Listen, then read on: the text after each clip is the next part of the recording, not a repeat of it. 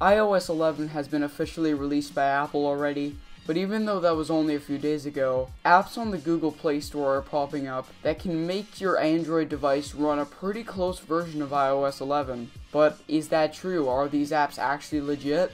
Well, I installed 3 apps: OS 11 Launcher, iOS 11 Locker, and Control Center.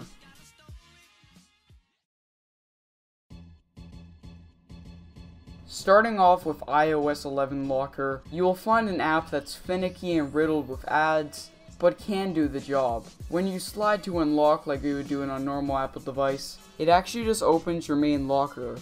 However, sliding to dismiss a notification also unlocks the phone. Fingerprint Scanner is not compatible with this app, and it couldn't get the password system working, and like I said, there's ads, and those ads can get in the way. Right now, this app needs some more patching before it becomes an app that I can see myself actually using. OS 11 Launcher is the next on the chopping block. This app is definitely not what you might think it is. Compared to the real iOS 11, this app feels more like a Linux OS, which is disappointing. Also, when you try to open almost any app, including the camera app, it pops up with a message saying that you must install the app.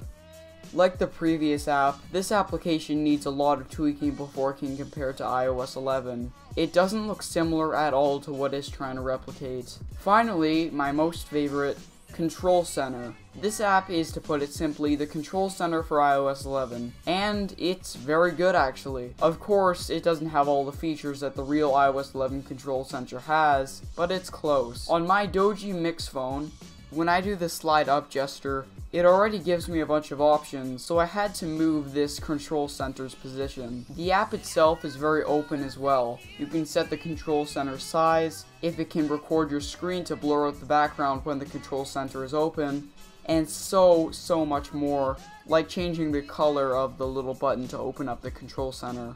Right now, these apps combined are not close enough to iOS 11. The best app here in my opinion is Control Center, so if you are a die-hard iOS user using an Android phone, you might want to consider installing that app. If you did find this interesting, please share this video on social media, it really does help.